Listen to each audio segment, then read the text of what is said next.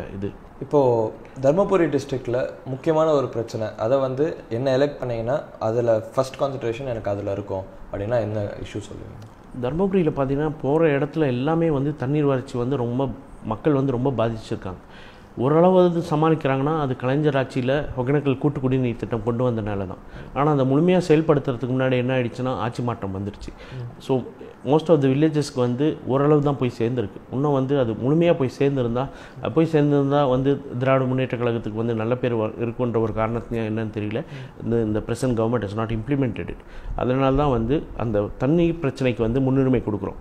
இப்போ ஒகேனக்கல்லில் வந்து ஒரு தடுப்பணை கட்டி அந்த உபரி நீரை வந்து விவசாயம் மற்றும் குடித்தண்ணீருக்கு உபயோகப்படுத்துவதாகட்டும்.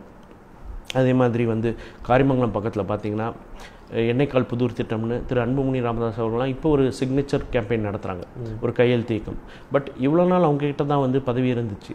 அதே மாதிரி அதிமுக தோழர்கள் தான் வந்து 20 வருஷமாக அந்த பகுதியில் வந்து சட்டமன்ற உறுப்பினராக இருந்திருக்காங்க. அவங்கெல்லாம் இவ்வளோ நாள் பண்ணலை.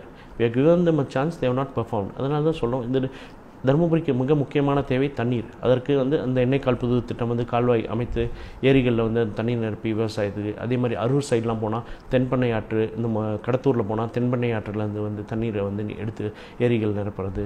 இது மாதிரி we should concentrate on drinking water, because அடிப்படை வசதிகள் தான் மக்கள் கேட்குறாங்க. ஒன்றும் பெருசாக எங்களுக்கு வந்து இதை கட்டி கொடுங்க, இதுக்கு எங்களுக்கு இவ்வளோ காசு கொடுங்க, அதான் they don't ask all that. They are asking basic facilities. அந்த பேசிக் ஃபெசிலிட்டிஸ் கூட நம்மளால் கொடுக்க முடியலன்னா why should a government be elected? அதுதான் வந்து இது இல்லாமல் பார்த்தீங்கன்னா என்னுடைய வந்து தர்மபுரிக்கு நான் என்னென்ன பண்ணணும்னு நினைக்கிறேன்னா, government schools, primary, elementary, higher secondary schools எல்லாத்துலேயுமே வந்து இப்போ இருக்கிற எக்ஸிஸ்டிங் டாய்லெட்ஸை எடுத்துகிட்டு நவீன சுகாதாரமான கழிப்பிடங்கள் கொடுக்கணும்னு பார்க்குறேன். பிகாஸ் டாய்லெட்ஸ்லாம் ரொம்ப மோசமான நிலைமையில் இருக்கும் government ஸ்கூல்ஸில். They should have very hygienic toilets.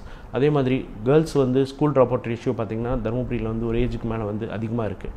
So எல்லா மகளிர் அரசாங்க பள்ளிக்கூடத்துலேயுமே வந்து ஒரு ஃப்ரீ சானிட்டரி டிஸ்பென்சர் வைக்கப்படும்.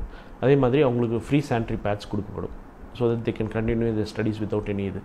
ஒகேனக்கல் வந்து ஒரு உலகம் தரம் வாய்ந்த சுற்றுலாத்தலமாக மாற்றணும். எதற்காகனா, கவர்மெண்ட் வந்து மெயின் வருவாய் வந்து டாஸ்மாகை நம்பியிருக்குன்னு ஒரு பெரிய குற்றச்சாட்டு இருக்குது. பட் ஒரு டூரிசம் இண்டஸ்ட்ரியை பொறுத்து வந்து நிறைய அதை வளர்ச்சி வந்து அதை சார்ந்து நிறைய தொழில்கள் வளர்ச்சி அடையும். ஃபுட் இண்டஸ்ட்ரி ஆகட்டும், ஹோட்டல் இண்டஸ்ட்ரி ஆகட்டும், ஆமாம் நிறைய இது இருக்கும். அதனால் வந்து இப்போ சிங்கப்பூர் மாதிரி நாடுகள்லாம் பார்த்திங்கன்னா தி totally depend 100% on tourism industry. அவங்களுக்கு தண்ணீர் கூட அவங்ககிட்ட கிடையாது, மலேசியா கிட்ட தான் வாங்குறாங்க. ஸோ அதனால் இது மாதிரி வளர்ச்சி அடைஞ்ச ஒரு இது கொண்டு வந்தோன்னா இதை சார்ந்து இருக்கிற மக்கள் எல்லாமே பயன்படுவாங்க. அதே மாதிரி ஒகேனக்கல் ஒரு டூரிசம் இண்டஸ்ட்ரி, இன்டர்நேஷ்னல் டூரிசம் இண்டஸ்ட்ரியை கொண்டு வந்தால் கூட 70% வந்து அந்த லோக்கல் பாப்புலேஷனுக்கு தான் வந்து நம்ம வேலைவாய்ப்பு கொடுக்குறோம்.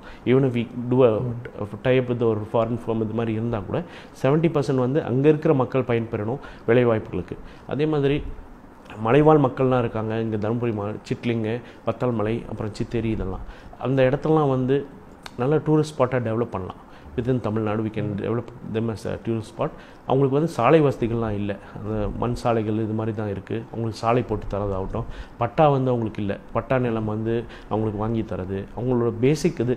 அதே மாதிரி அவங்களுக்கு தொழில் சார்ந்த தொழிற்பேட்டை, சப்போஸ் வந்து ஹில் ட்ரைப்ஸில் வந்து ஹனி கலெக்ட் பண்ணுறாங்கன்னா அது சம்மந்தமான ஒரு இண்டஸ்ட்ரி, புளியெலாம் எடுக்கிறாங்கன்னா அது சம்மந்தமான அவங்களுக்கு என்ன தொழில் சார்ந்து அவங்களுக்கு தே ஷுடன்ட் லேர்ன் அ நியூ டெக்னிக்கோ எதுவும் அவங்களுக்கு என்ன இது வரைக்கும் தெரிஞ்சு அது ஒரு இண்டஸ்ட்ரியை செட் பண்ணி, ஏன்னா நடுவில் தரகர் இல்லாமல் அவங்களுக்கே அந்த பயன்படுறதுக்காக வாய்ப்புகள் இருக்குது. அது மாதிரி அது பண்ணி கொடுக்கறது. ஸோ என்னோடய மெயின் விஷயம் வந்து பார்த்திங்கன்னா குடித்தண்ணீர், விவசாயம், கல்வி மற்றும் சுகாதாரம், இதுதான் வந்து மெயின் இதாக கொண்டு போகிறோம். Thank you sir. உங்கள் டைட் ஷெடியூலில் எங்களுக்கு கொடுத்த இன்டர்வியூக்கு மிக்க நன்றி. ப்ளஸ் தேர்தலுக்கு நல்வாழ்த்துக்கள். நன்றி.